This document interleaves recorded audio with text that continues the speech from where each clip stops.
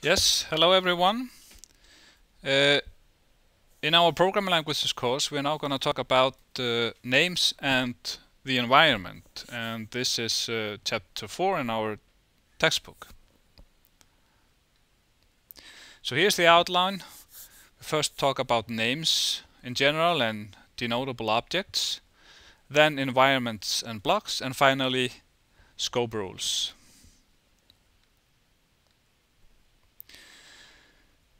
So we start with names. So notice that and this is something that I've talked about earlier, one of the important aspects in computer science is the abstraction mechanism.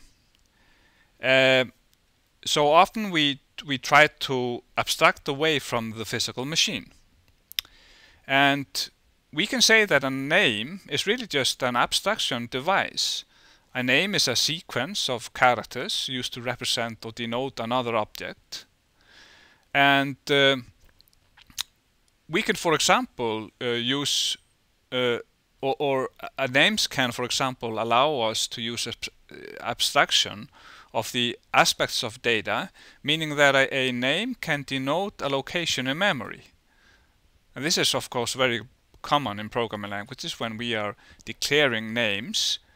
In the physical machine, the name really denotes a location in memory, so we are really abstracting away from the physical machine. And the second part here is that names allow the abstraction of aspects of control. So, for example, when we give a name to a function, we're really representing a set of commands which are programmed in the body of the function with a name. So we have what is called data abstraction and control abstraction. A little bit more about names. Well, in most languages, names are formed by identifiers, that is, by alphanumeric tokens. So we use alphanumeric letters like characters A, B, C, and numbers 1, 2, 3. But simple can also be names. For example, plus and minus are names really, which denote in general primitive operations.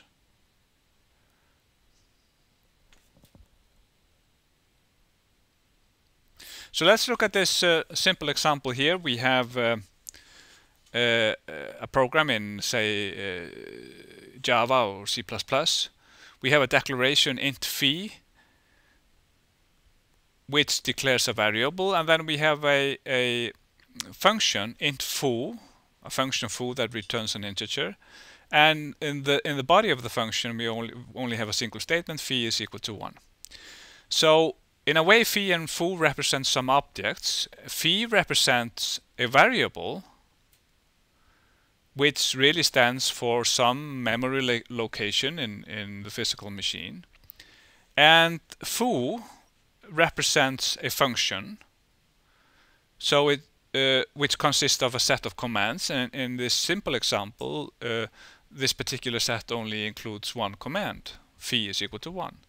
So here we have these two examples of, well, the former one is an example of a data abstraction, and the second one is an example of a control abstraction. An important point is that a name and the object it denotes are not the same thing. So, for example, if we look at the declaration of int phi, we have the name phi. That one is not the same as the object it represents. The object it represents is a memory location, but phi is the name of that particular location. It's not exactly the same thing. Notice also that a single object can have more than one name, and this is called aliasing. One example of that is when we have say two pointers that are pointing to the same location. In that case, this object, the single object, the location, the memory location, has more than one name. It has 2 pointers to it. So we have named 2 pointers that point to the same location. And an important point here is also that a single name can denote different objects at different times. So how can this happen? Well, if you imagine say a program in C++ where you have a variable x which is declared in, say, the main function, and x is declared there as having the type int.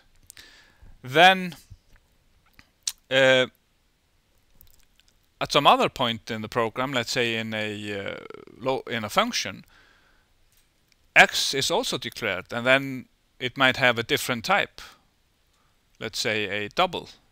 So we have a single name which actually denotes different objects, an integer or a real, at different times in the program.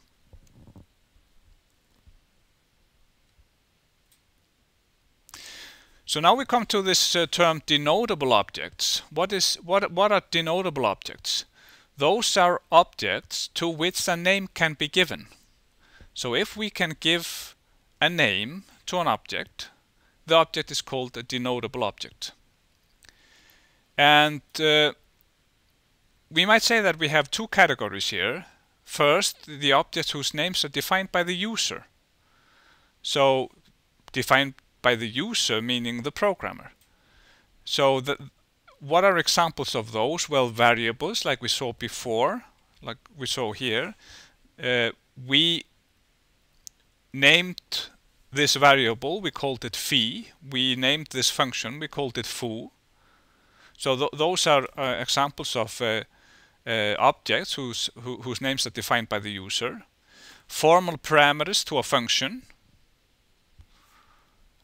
Procedures, meaning procedures or functions. User-defined types. When we define new types, we can do that when we define new classes, for example, because classes are just examples of types. Labels, modules. Modules are really group of functions and data. User-defined constants, exceptions, and so on. So all these are examples of objects whose names are defined by us, by the programmers. Then on the other side we have objects whose names are defined by the programming language itself. And that means that these are names that we do not give. They are part of the language. So that would be primitive types. For example, in C++ we have int as a primitive type. We have bool. We have double. We have some primitive operations that are already defined, for example, plus and minus and multiplication. And we have some predefined constants that are also defined.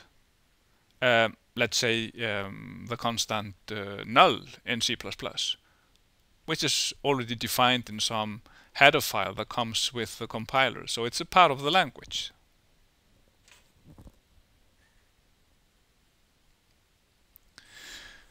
Now, there is also this concept of binding time that is associated with the names. And notice that the association, or what is called binding, between a name and an object it denotes can be created at various times. And here we have 4 categories: design of language, program writing, compile time, and runtime. So if we look at each of these, when someone or a group of people designs a language, they decide what operations, what primitive operations, for example, are allowed, or what primitive constants are part of the language. So, for example, that a plus should indicate addition and int should denote the type of integers and so on. So at the time of design, there is some binding between a name and an object it denotes. So between a name, plus is, as you said earlier, is a name that denotes an operation. At program writing time, there is definitely some binding that is carried out. And we talked about this earlier, that when we write a program, we give name to variables, for example, or functions. That would be an example of a binding that happens at program writing time. At compile time, well, as we have talked about, the compiler translates the high-level language into machine codes, and it allocates memory for some of the data structures, especially the data structures that can be statically processed, for example, global variables. At compile time, global variables are bound to some memory location, so the compiler generates codes for that